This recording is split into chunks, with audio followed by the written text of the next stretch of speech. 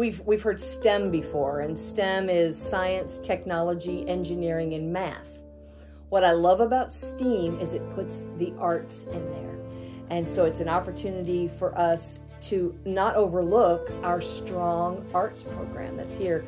So it's science, technology, engineering, arts, and math. So with our STEAM program, we will offer a number of courses that are related specifically to high need fields like construction, science, health science, education. We'll be training students and adults and offering them a certification. So they'll be able to sit for these exams to earn actual accredited certifications that will make them ready to join the workforce and will serve as a pipeline into higher education, whether that's a 2-year degree or a 4-year degree. We started with 4 pathways. So the first pathway was the health sciences pathway, and that was neat. We could think about different certifications that we could move our students for to be that gateway either to job or to college. Then we had cybersecurity, and it was more computer science kind of a pathway. And we had a donor who is a professor of computer science at Auburn University. That's a friend of Redbird that offered and donated his curriculum and his time and his training. Well, you know, that's interesting. So we thought, let's try that. We also went out to Somerset Community College, and they have a wonderful additive manufacturing program. And they taught us about the value of 3D printing and 3D printing in metals and other kind of substances. And what a opportunity that could be towards entrepreneurship. If we could meet a need within our 3D printing capabilities, if we could meet a need, maybe it's a small piece that needs to, that's repairs a bigger machine. Well, hey, let's look into that. Let's see, can we equip our community to be able to do that and make money in that process? The heavy equipment, that was a way that we could prepare our students for that kind of a career. And we have students out in the field right now that graduated in 2014, 2015, that are doing that. And they're a leader in their class, and they got to experience that wonderful program. Well, we want to give our students and our community, maybe they didn't get that experience when they were in school before.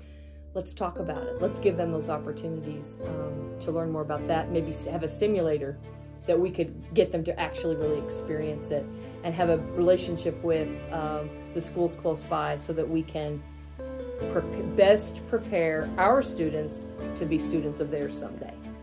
I'm from Appalachia, so I have a really soft spot in my heart for the people of Appalachia, and I can see the economy changing all around us. I can see the world changing, and I don't want Appalachia to be left behind. So we have to adapt to those changes.